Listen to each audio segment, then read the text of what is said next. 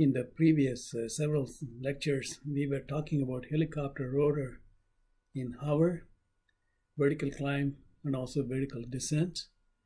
We looked at various ways of computing the aerodynamic loads all over the blade from root all the way to tip. And we also looked at how to estimate the power needed to climb and also the power needed to hover.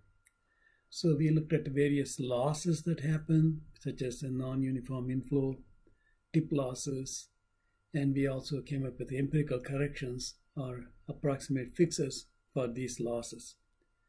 Now we are going one level further. We are starting to look at the steady level forward flight.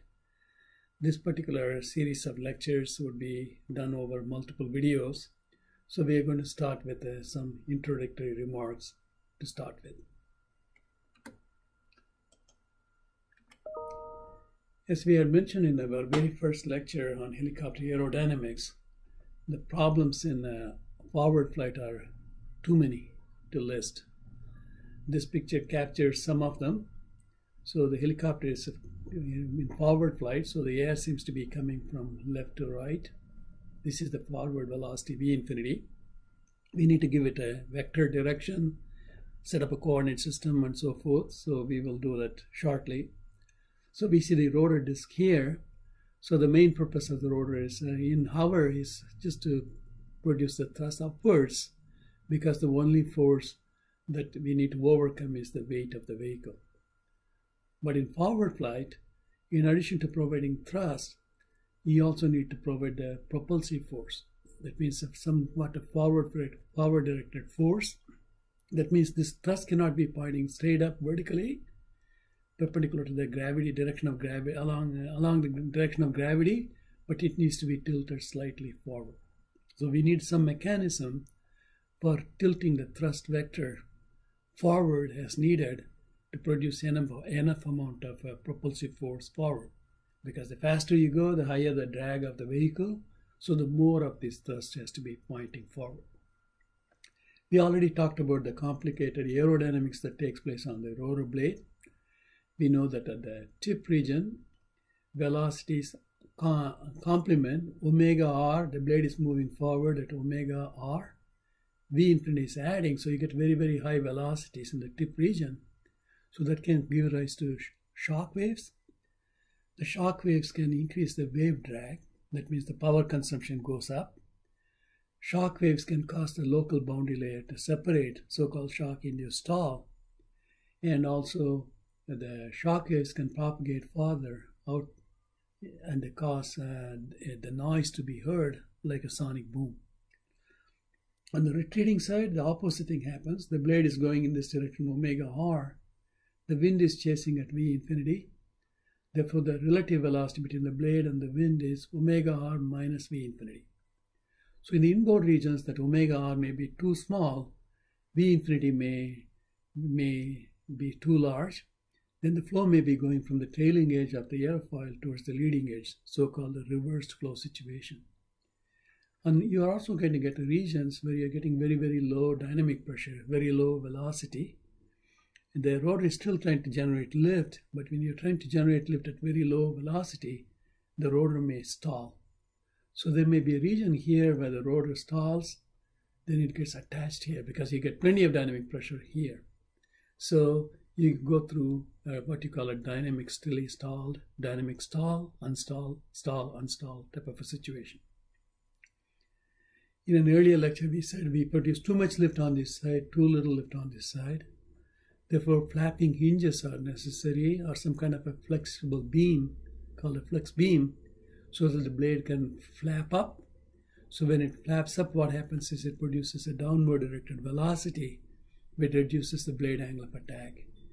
Here, the blade will flap down, producing upward directed velocity, increasing the angle of attack.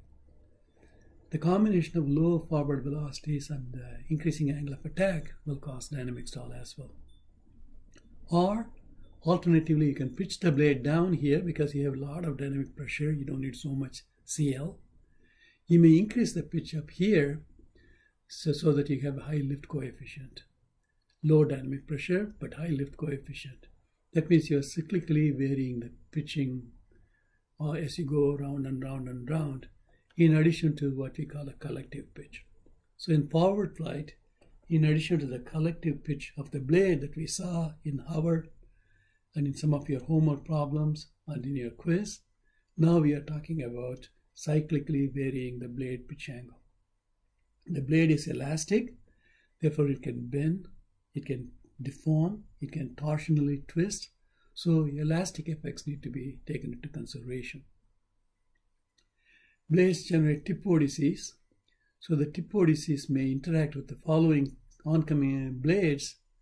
So this is like a mini tornado. It's producing inflow on one side of the vortex, upward directed flow on the other side of the vortex. So imagine this vortex crossing the following blade here. Then on one side of the blade you see a downward directed velocity. On the other side of the blade you see an upward directed velocity. So the lift is going to abruptly change during the encounter between the tip vortex and the blade. Then the blade kind of moves forward. So this brief encounter is called the blade vortex interaction. During that time, the loads abruptly change on the blade because of the increase in the upwash and downwash changes, and that causes vibration that also generates noise. So this is the aeroelastic response we talked about. Furthermore, we have main rotor interacting with the tail rotor. The flow from the main rotor is the tail rotor. Main rotor interacts with the vertical tail. Main rotor interacts with the horizontal tail. Because the inflow through the rotor now is unsteady, because the rotor is spinning and things are changing sinusoidally as we just talked about. So this unsteady flow, when it hits the empennage or the tail, is going to produce a highly unsteady environment, which will cause the vehicle itself to bob up and down, or yaw left to right, pitch up and down, you name it. And there are other interaction effects such as rotor airframe interaction that we need to worry about. So there's plenty to go about, lots of work to do, and the whole flow is unsteady, by the way. We can no longer use a table lookup of CL versus alpha and CL versus CD like we did in hover. We have to come up with some kind of an unsteady table lookup if we want to use a table lookup. So there's plenty of problems. This is keeping all of us awake at night, but also in the terms of researchers, it's keeping us fed with our graduate students, research projects, papers to publish, and so forth.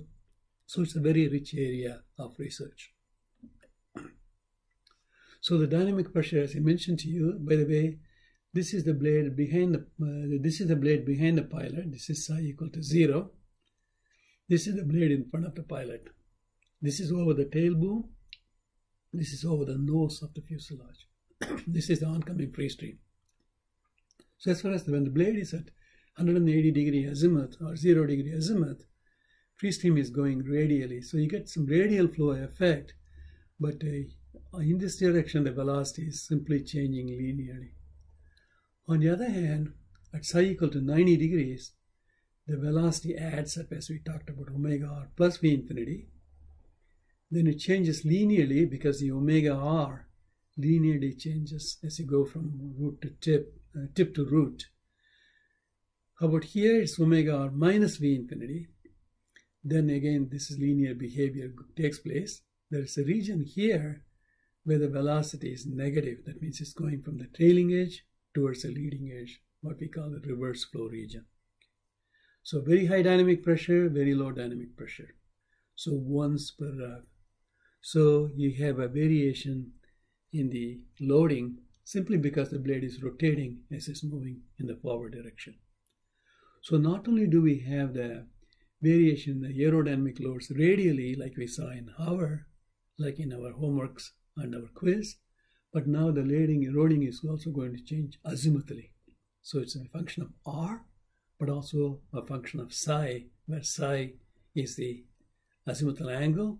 By the way, omega is the angular velocity in radians per second.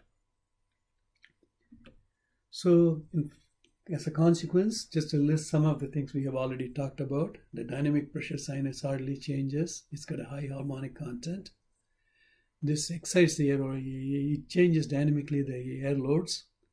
Each excites the structure starts vibrating, and above some forward speed, these vibrations can exceed safe operational limit. Basically, you cannot fly at that in that regime anymore because of the vibrations, even if you have plenty of power. Again, on the advancing side, you have very high dynamic pressure. This is the advancing side. So shock waves form, shock-induced stall forms. You also get too much of a lift because 1/2 rho velocity squared, the velocity is very, very high.